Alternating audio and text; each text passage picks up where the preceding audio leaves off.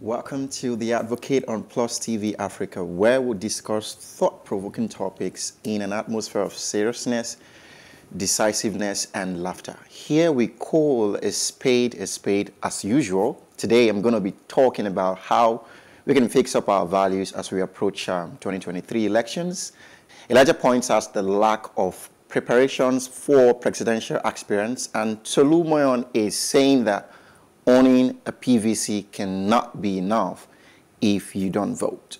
So sit back, and after this break, we're going to be here to dissect it all. Just stay with us. Let's fix up our values. As recently conversing with my friend around the whole frenzy going on in the political sphere of Nigeria, she was really disappointed with the way our leaders in the political space are piloting the affairs of Nigeria. It's not rocket science. I mean, we've got appropriately skilled resources to deliver the future that Nigeria deserves. I personally believe that they know the technical know-how to get this done. So the big question is, why are they not doing this? This is why I'd always keep advocating for rebuilding our value system. The reality here is that the people we have on ground as leaders were once teenagers. What values did they build on? Someone said, we deserve the Nigeria we currently have. Well, in a weird way, that's not far from the truth if you think about it. Behavior determines results at any level. If we must create the new results, then we must re-engineer our value system, which determines behavior at a given level. The leaders that will pilot the affairs of Nigeria in the next 30 to, 50 years are probably still in primary schools. What kind of values are we instilling in these young chaps? The problem with having excellent skills is that it could be dangerous when combined with the wrong values. We need to fix our values, and it begins right at the family level. So today, I'm interestingly asking, my fellow advocates, can we begin to rethink our value system at the very fundamental level? So I'll start with Tolu. What do you think about it? So I think that you have touched on a very important, very significant, very life-changing, topic. Because clearly, you're not going to go above your value system. True. As a person, as a country, as a people, as a community, as anything. And the question is, the current values that we have, where did we get them from? I always say we give too much credit to our leaders. On one hand, these guys came from among us. Yeah. Right? And so they didn't fall from heaven. Okay, so where did they get the value system from? And wherever they got it from, where did those people get it from? So we have to do a deep thinking and a deep cleansing. True. And ask ourselves, like you said, the leaders of tomorrow, let's not talk about leaders of tomorrow. Hopefully, the leaders in 30 to 50 years, right? They're probably still in nursery school and primary school.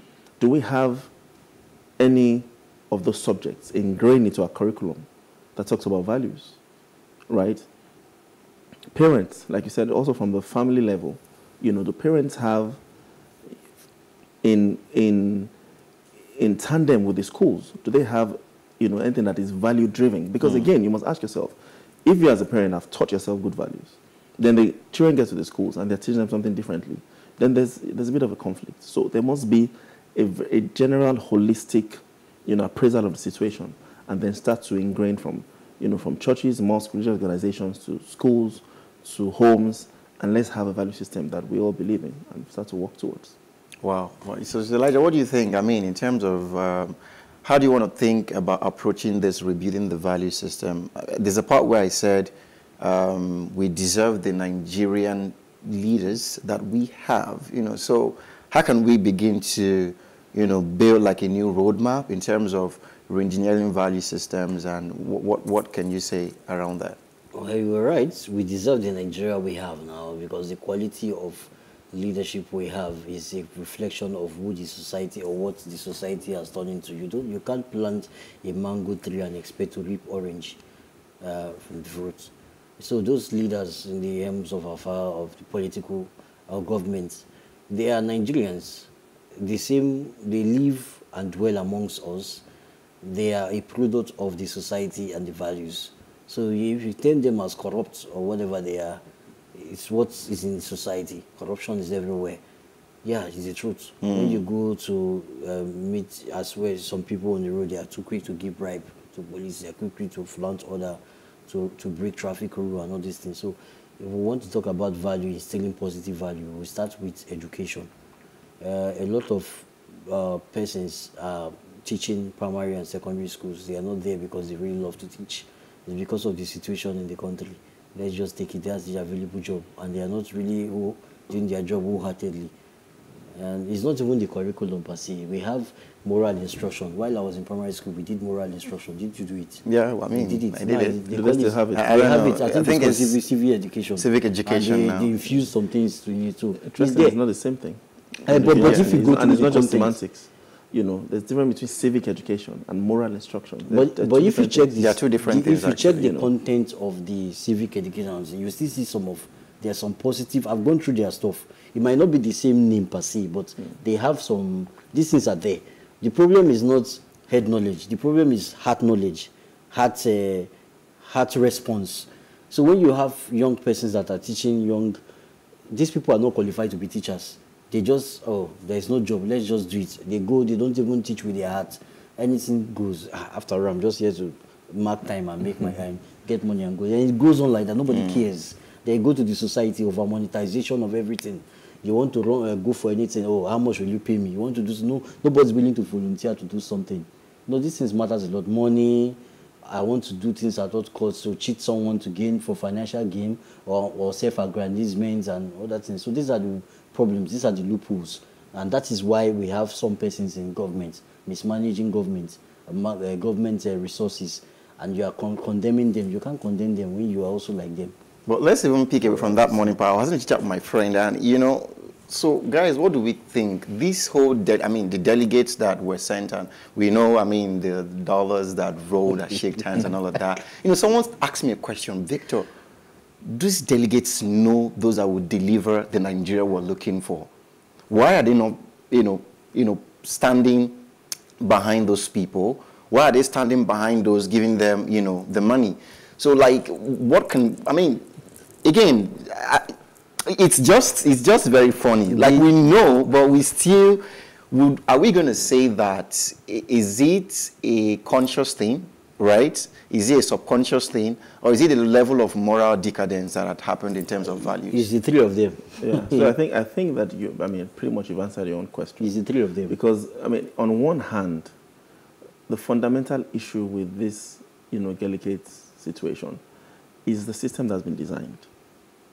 Once the system is faulty, there's very little you can do to beat it. I stayed up all night to watch that, the primaries here. People were like, Tolu Moyan sleep, and I said, the truth is you can't change a system you don't understand. Exactly. You can't beat a system you don't understand. So the first thing is we have to understand how the systems work. A lot of people don't even know how those things work. To be honest, it's the first time I'm actually sitting down to watch how the system of, getting a flag bearer works. And if you look at the system, it's already flawed.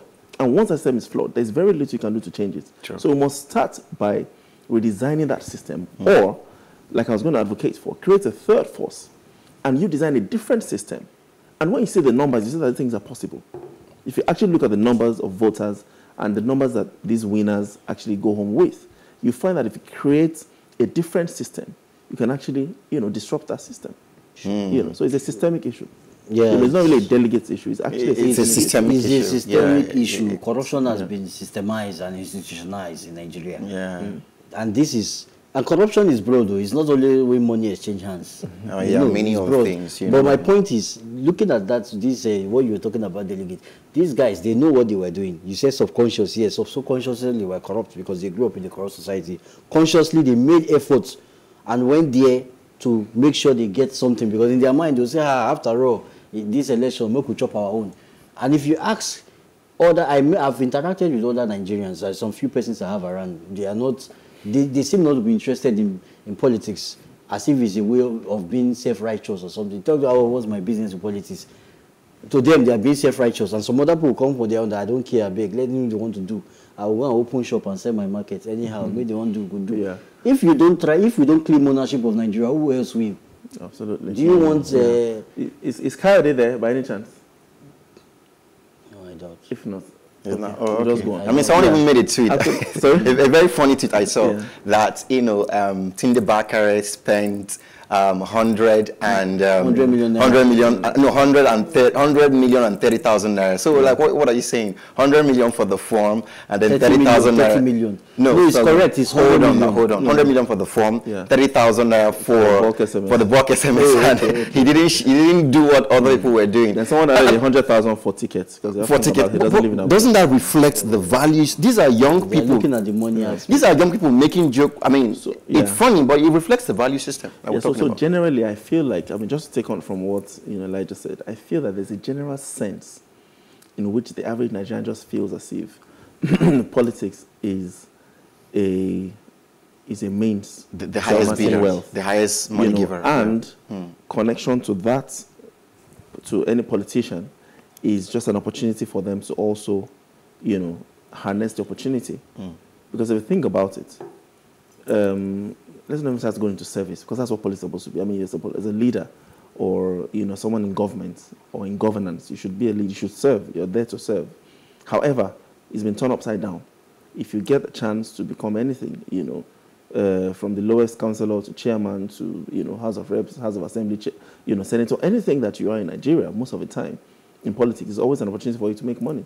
So if you think about that already, because there's a perception that has already been set. It just once, like they say, once the use of a thing is not known, abuse is imminent. So already we don't understand the idea of leadership and governance. So naturally abuse is what's taking place. Until people start to understand what leadership is and what governance is, then we've actually haven't started. Well, the thing is, it's unfair for people to price positions in Nigeria and make it worthless by attaching money to it. That's why we are saying that the too much monetization of politics. We know that political parties have to sell their form, maybe to generate some source of funds in sustaining the party, but you have to make it 100 million. I said before that, is it possible to make presidential form almost free, but then it's difficult for you to have it if you don't meet some certain criteria? Can we do that? Yeah. I mean, so what happens, in my opinion, I think that setting the form at that price already just cuts out a lot of people. That's what it does for you. Yeah. I think there should have been other criteria, beyond just money that qualifies you. So does it mean everybody that can afford 100 million can then vie for the position? Yeah. So let's look at how it's done in Senate claims. What are the things that qualify you to aspire for the highest position in the land? And have a long list of things. A strenuous, and mostly intellectual, and knowledge-based process. Intellectual bank, Ask these people. I mean, when they give these guys 2 minutes to speak, clean record. Talking crap. So if you can't say in 2 minutes what your plan is for the economy, for education, for technology, for power, for renewable energy. I mean, those are things I expect to be hearing when they give people 2 minutes to talk. They're busy talking crap, more or less. So it just goes to show, the quality of people that we're. And like I said the last time here, I said the quality of our candidates actually reflects a lot on us as a people. As a people, and chiming on that really, because when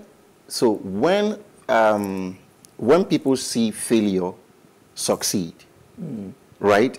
They begin to see success as failure. As failure, exactly. So which is this person that has almost next to nothing won.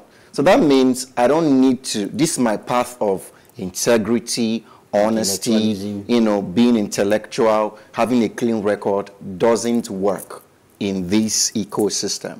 So I need to tow this other part. I must have a track. So that means for me to actually even claim that title, I must be well, bred in the art of scheming people, in the art of, laundering money. So let me even start laundering now so that when I get to that level, my portfolio in money laundering is robust. And these are the values we are now subconsciously selling, which is now destroying the polity. And I think it's something that we need to really, really give it. Yeah, that's why I said the last time that we can make this thing almost free, but then just like you said, the process to get it will be difficult.